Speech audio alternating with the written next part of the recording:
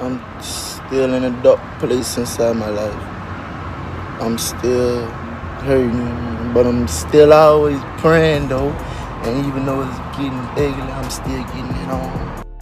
So I'm letting y'all know I love y'all and I'm good. No need to worry about me. I'm dropping the tape at 12. Fuck all y'all bitch ass niggas. Tell a nigga catch up with me. Shalom, I give all honor, glory, and praises to Yahweh, Ba'ashem, Yahushai, Ba'ashem, Rakakodash. I give double honors to our apostles and elders, great millstone. Salutations to all you sincere brothers pushing this word out across the four corners of the earth. And as you saw from the previous video, a Baton Rouge rapper by the name of NBA Youngboy stated in his video that he's still in a dark place in his life. He's still hurting. So for the natural eye, for the ones of our people that are not spiritual, they'll look at this situation as, why would he say something like this? This is a young so-called black male that defied all the odds, made up out of his hood, signed a major deal, put his people on. Now he's rich. He has all the fame and the glory that this world can ever give him. But us as the hopeful elect, we see the real ordeal of this situation. That you so-called Negroes, Latinos, Hispanics, and Native Americans who are the biblical Israelites, it proves even more through the spirit that this is not our rest, as it says in the book of Micah, the 2nd chapter. Because it is polluted, it should destroy you even with a sore destruction. And a lot of our people who signed into this Hollywood industry, you sold your souls, you did all types of sadistic rituals to make it into that type of world, to have your music propagated throughout the whole world, be #1 on the charts through your different songs or albums. You'd be able to travel throughout the whole world. You did all type of things that the average person has never ever did. But not knowing at the end of the day, you have to pay a price for that. And a lot of our people that are into that music industry, they are witnessing that and they see it deep down in their spirits. And this is Job 10:21. Before I go whence I should not return, even to the land of darkness and the shadow of death. So the land of darkness and the shadow of death is representing America, known as Babylon the Great, according to the scriptures. Verse 22, a land of darkness as of darkness itself, and of the shadow of death without any order, and where the light is as darkness. So this place, America, is without any order, because it's not following the true way of the Heavenly Father, Yahweh, and His only begotten Son, Yahushua, which is the true way, the true order, His laws, His statutes, His commandments. So if this place is not following any order, that means this place is being promoted by do as thou wilt, obey your thirst, by all means necessary, just do it. That's that type of negative vibration that's being pushed out here in America and throughout the whole world, because America's that main hub with that major influence throughout this whole world. And all these other nations follow suit. So you have to ask your mind, why is this place without any order? Why is this place is not righteous? Why is not following the true way, which is the Bible? And who is doing this? And this is all orchestrated by the Tabernacle of Edom, who are the so-called Caucasian race, and more so the elites of the so-called Caucasian race. That shadow government, they push that negative vibration out throughout the whole world. They are the ones that entice our people and these other nations as well of the so-called glamour, the riches, and the fame that you would get by signing to this Hollywood industry. So for the ones of our people that got caught into that snare, deep down, you know that this is all an illusion. That's why you have a lot of these different rap artists or different entertainers that made into that Hollywood industry will say they wish they can just go back to normal, to their normal lives. And you have to think in your mindset, like, why is that? Why would they say something like that? Here is, you are multi-millionaires. You can have all the things you want in this world, but you still want to go back to your normal lives because there's more to it. And that leads me to the book of 1 Timothy, the 6th chapter and the 8th verse.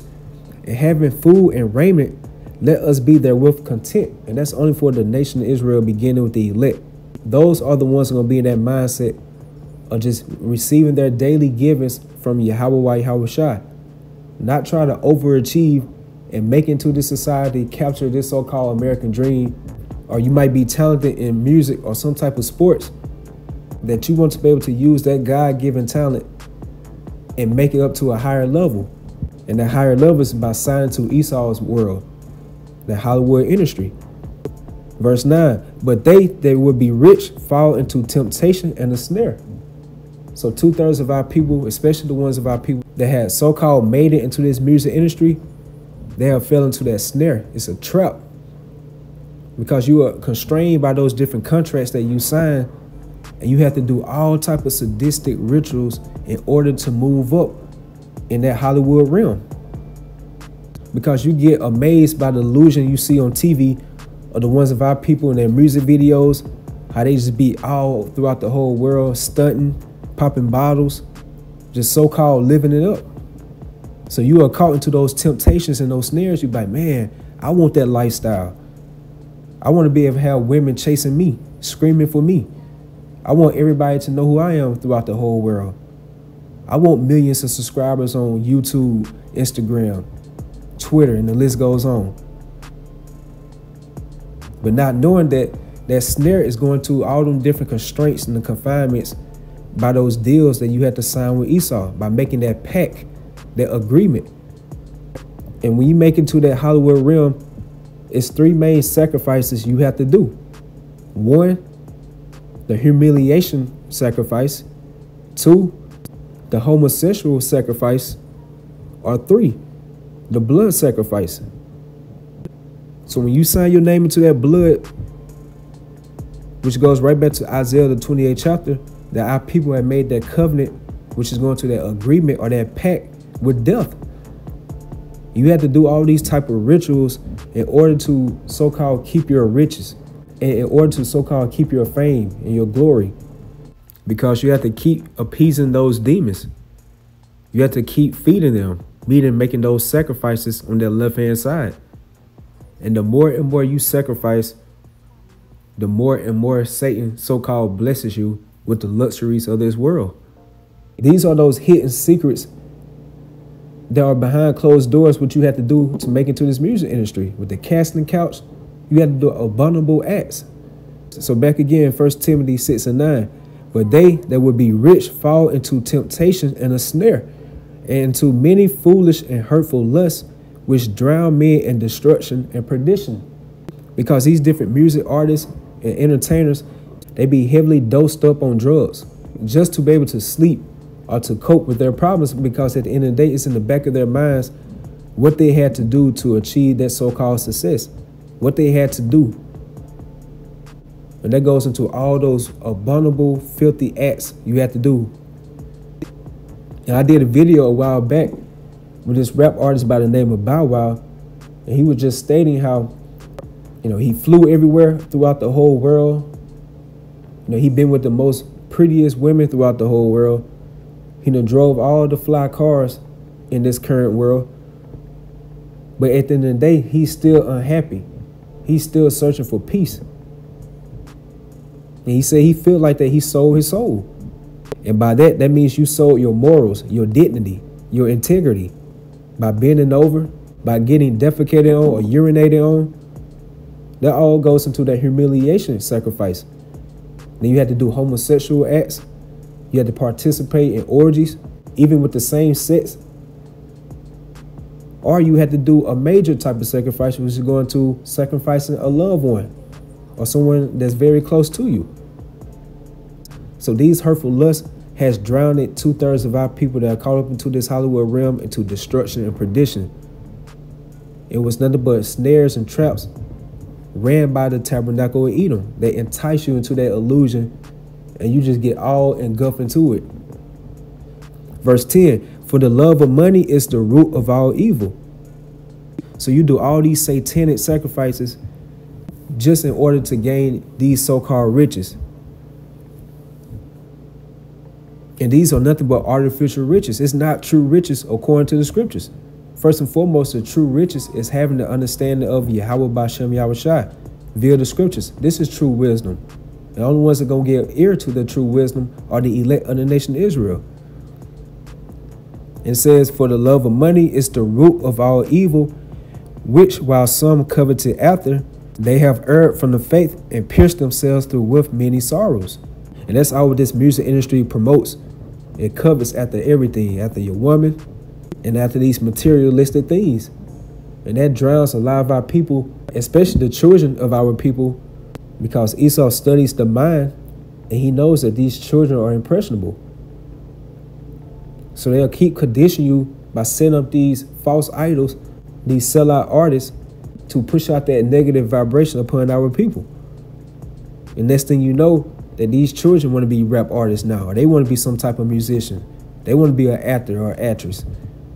Which leads me to the book of 2 Corinthians, the 4th chapter and the 3rd verse.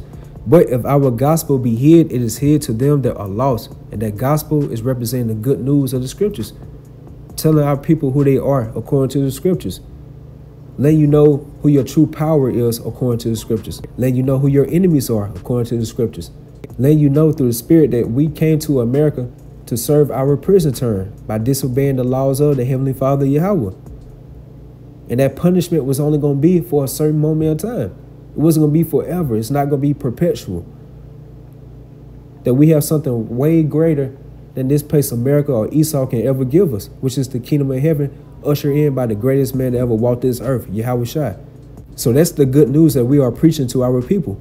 And as it says, it is hid to them that are lost. So 2/3 of our people, they are not going to be happy to hear that good news. So it's hid to them that are lost.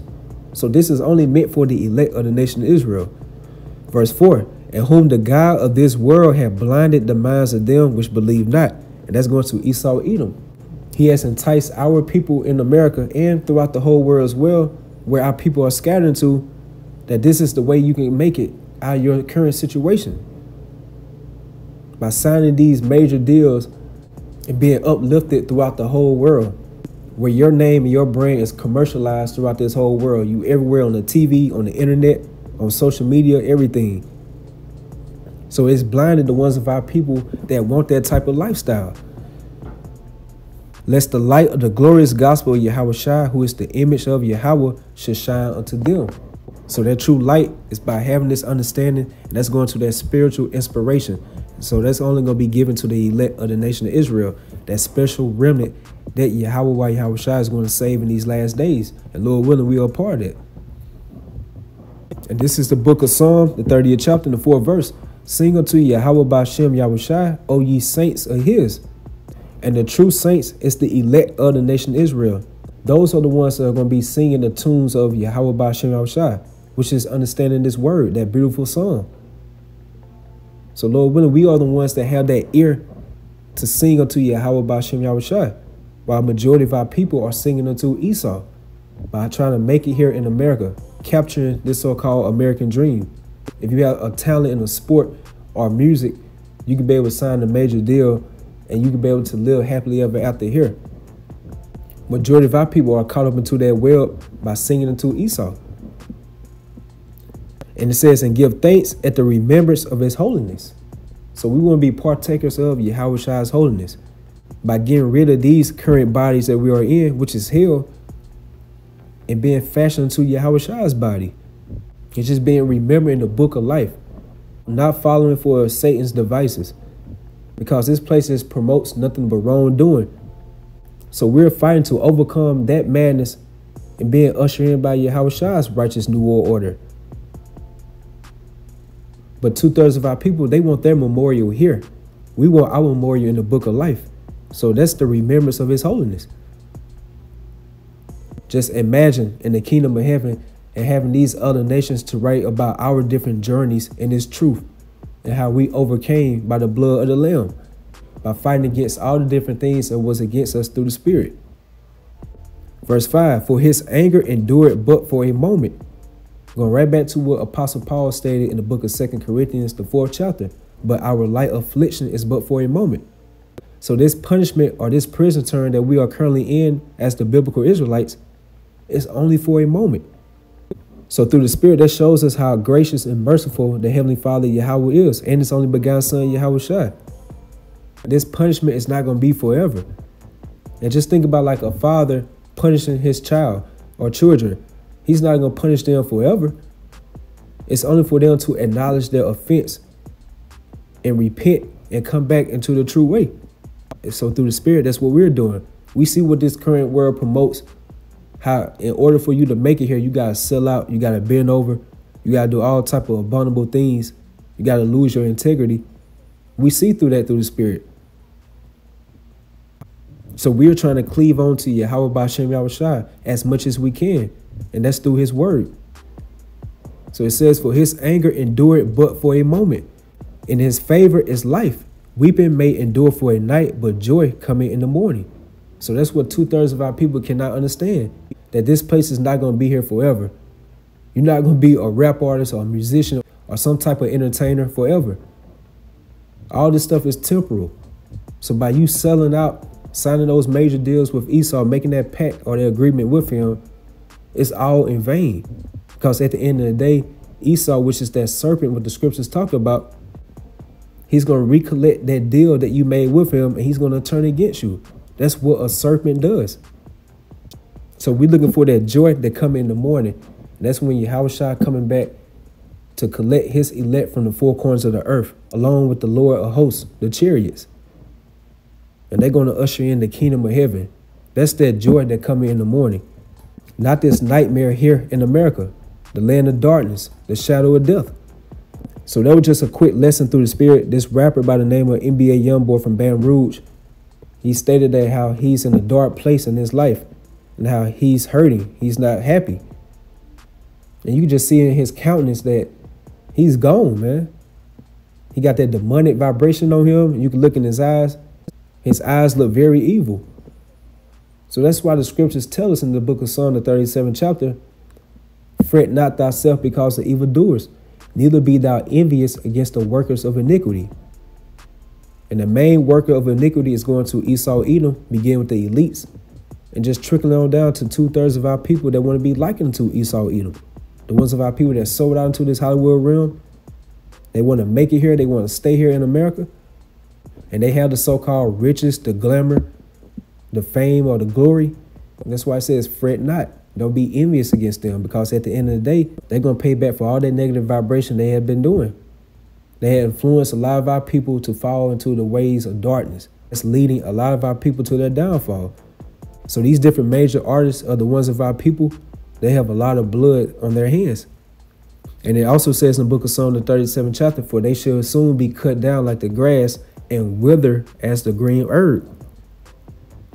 So they're going to die at the end of the day, and they're going to die a horrible death.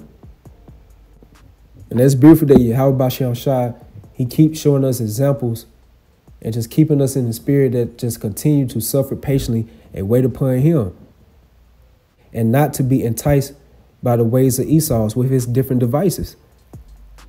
Because these different artists are the ones of our people, as you can see, they are totally depressed. They're not happy.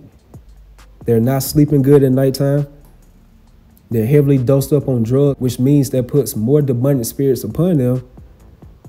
And here it is, these guys are so-called multi-millionaires in this society. And that's just to show you through the Spirit that we as the hopeful elect are in the best position as an Israelite man, woman can ever be in. So at the end of the day, for what should it profit a man if he should gain the whole world and lose his own soul? And with that, hope y'all was edified. Y'all stay strong. Shalom. I'm still in a dark place inside my life. I'm still hurting, but I'm still always praying though. And even though it's getting ugly, I'm still getting it on. So I'm letting y'all know I love y'all and I'm good.